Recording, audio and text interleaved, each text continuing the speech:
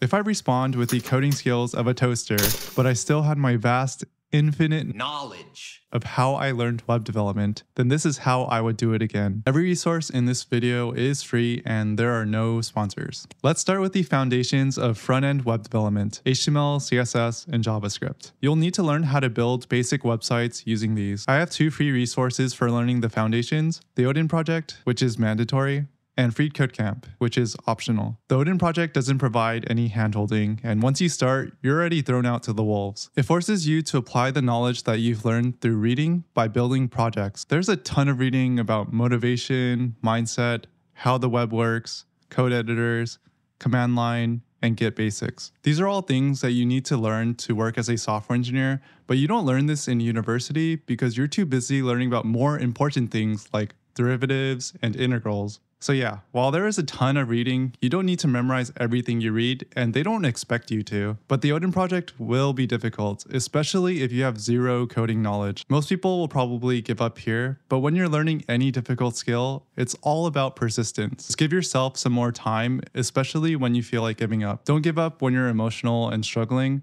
Only decide to give up when things are going good. But the good thing is, you don't have to suffer alone. There's a community Discord where you can suffer together. Now, the second resource is Free Code Camp. I recommend the first 2, responsive web design and JavaScript algorithms and data structures. You can do this on the side when you're dying from too much reading in the Odin project. If you look at how much content there is here to actually do, there is way too much, and no one has time to finish all of this. You can skip around and do the ones that interest you. This section is totally optional. But if you were somehow able to complete all of these, congrats, you have no life. So now that you've definitely finished all of Free Code Camp and the Odin project, you need to refine your HTML, CSS, and JavaScript skills by building more projects. I would use Front-End Mentor for this. Front-End Mentor is a website where you can build front-end projects given a design and guidelines. It's really important to build projects using HTML, CSS, and JavaScript before you move on to a framework like React. Later on, you'll rebuild these websites using React, and that'll help you understand why we use a UI framework. So I would start by building a few novice and junior projects. This is kind of similar to how you'd build front-end websites at a job, but without the UX designer getting mad at you over pixel perfect design. After you've built these projects, now you can finally move on to a UI framework.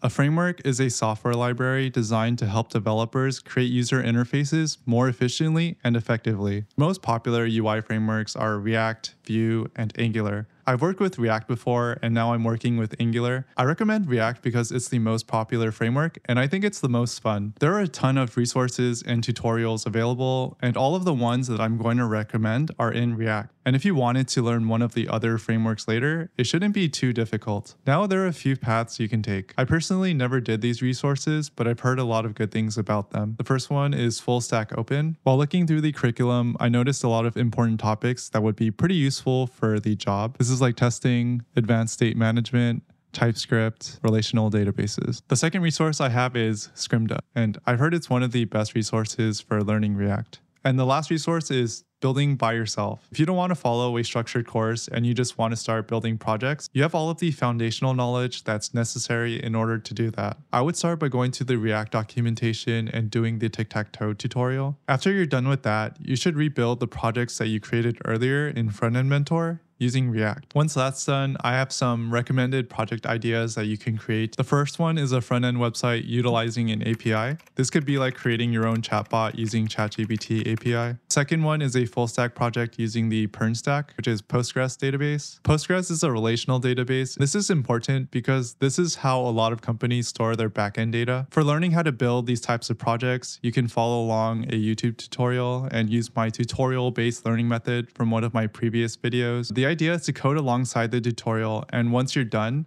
try to rebuild a different version of it from scratch. If you need any help, then refer to that part of the video or Google it. I think the best way to learn a framework is to start by building projects, make mistakes, and find the solution to the problems yourself. Because problem solving is the core aspect of a software engineer. Whenever you run into a problem, these are the resources I would use: Google/Stack Overflow, MDN Docs, React Docs, and these are some YouTubers I used a lot when I was learning. In general, don't worry too much about writing bad code. The most important thing is that your project works. When you start working at a job, other people will give you feedback about your code in code reviews, and that's how you really improve, so don't worry too much about it right now. It's fine if you have all of your logic in one file, it doesn't have to be perfect. So that's how I would learn web dev again for free. But if you wanted to go from zero coding experience to software engineer in just 2 seconds, just buy my